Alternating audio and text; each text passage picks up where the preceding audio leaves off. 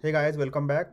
Today I'm going to enable Google Analytics in my websites. So I have actually, logged into my Google Analytics account. I'm not sure when did I created the engineer account, but we can create a new one or we can use the same existing one also. That's not a problem. That's not a big deal actually. You just have to create account. So let me go through the process again just for this session. So let's create an account. I'll call it interview dose.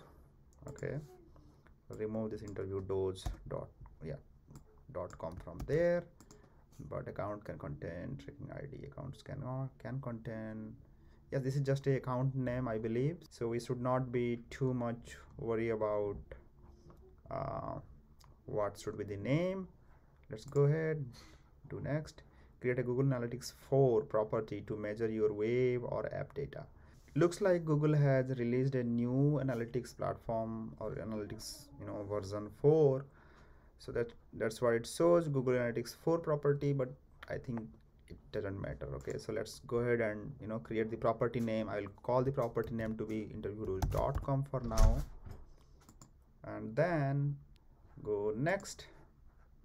Business information. Okay, business information. Why do you need business information, man? I don't know. Other science, real estate, education. Do you have something like jobs and education? Yeah, this is okay. Small business size. I don't know why do they need business information. Let's create this. Okay, but anyway, I have selected 1 to 10 employee, then create. Okay, Google Analytics. Yeah, I accept the measurement control and I accept. Good, we have a category now. This is good. And okay, choose a platform: Android app, web, iOS. This is not right actually. I was expecting something where I should be able to track the analytics for mobile as well as web. Let's say web for now. Okay, let's set up the web first, and the website URL is interviewdose.com, right? Okay, now page view, scroll outbound, so all okay. Interviewdose.com. This is okay. Now, and stream name, this is website URL, and this is stream name also. I'll put it interviewdose.com. Create the stream. Okay, now done. This is good.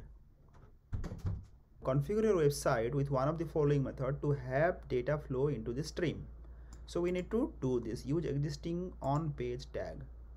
Select the product that controls your existing on page tag. How do I don't know. Add new on page tag. Okay, fine. So we will do this. Okay, Google Tag Manager, add and maintain tags through web interface to send data to Google Analytics as well as other. We have to add this information to our index.html, so let's do that. Okay, so it says we have to update this information to their index.html. Okay, so let's do that. This is very important thing, so let's do that. What will I do now? I will open the index.html. So list index.html, and it says copy and paste this code as the first item into the head of every web page you want to measure. Okay, so I right now I have only index.html. As an experienced engineer, I would like to mention one thing here. Whenever we do, like, if you see this g tag, it is asking us to update all your HTML file with this script header, right? So assume you have a lot of HTML file. In that case, you have to go and update this particular script everywhere, which is not a good idea, right? But if you have followed the modern web techniques, okay, modern web development techniques, for example, single page applications like in React or Angular, we usually have only one page. The framework gives you the ability to update the um, update the same page with different data. Okay, I would highly recommend you to use single page web application development techniques, so that you have to use only one place here. For example, this you have to update this script only in one page, the index.html. That's it. Okay, so that's what I will be doing. Go and update the page with the script. Okay, shift V. Okay, and this is good. Okay, we have updated this. Now git add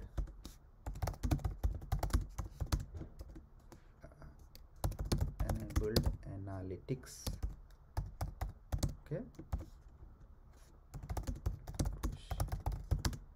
origin master. So I have updated my git project, and I'll pull that project. Yeah, it has the G tag. This is good.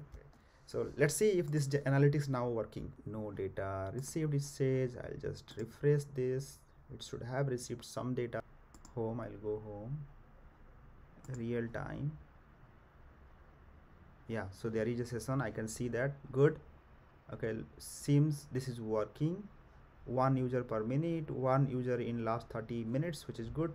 And it is from a desktop, and it is near Boston. Yes, of course. Okay, page view 2. This is good. All good. Okay, so this is working. Nice. First visit, page view, session start. So everything is working. So it was pretty simple. Just to recap what I did. Okay, I am not able to understand what is this home is showing right now, but the real-time data seems to be correct. Yeah, just to recap what I did, I created a account first. Okay, and then I created a property, and then I copied that J tag, okay, into my index.html. That's it. I will be updating a lot of things in interview.com, which I will be publishing here. So yeah, stay tuned, and see you next time. Yeah, thanks for watching.